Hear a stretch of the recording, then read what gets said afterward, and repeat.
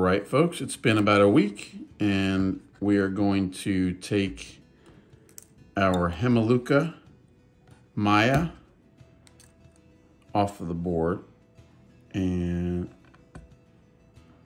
very carefully, because we don't want to mess this beautiful specimen up. That's a pretty specimen, isn't it, guys? Comment down below if you've had good luck finding Hemiluca Maya adults in good shape. It's not easy. And when you're trying to do this one-handed and film with your other hand, that can be equally as challenging. But there it is, bada bing. What a beauty, huh?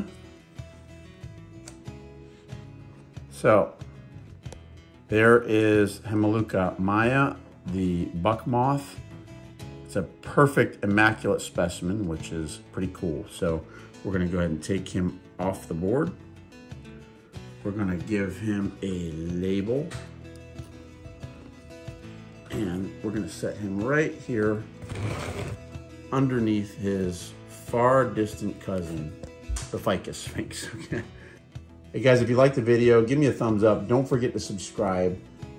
This is a South Florida beauty, even though they live elsewhere in the United States. It is also a South Florida moth. And so we're still trying to figure out the southern limits of the range of the buck moth. We're testing to see what habitats it lives in southernmost Florida, but in the meantime, we'll pick up a couple specimens as vouchers and show them to you. So guys, hope you liked the video. Don't forget to give me a thumbs up, subscribe if you haven't done so already, and we're gonna show you tons of cool moths like this giant ficus sphinx and the buck moth. Take care, guys. Bye now.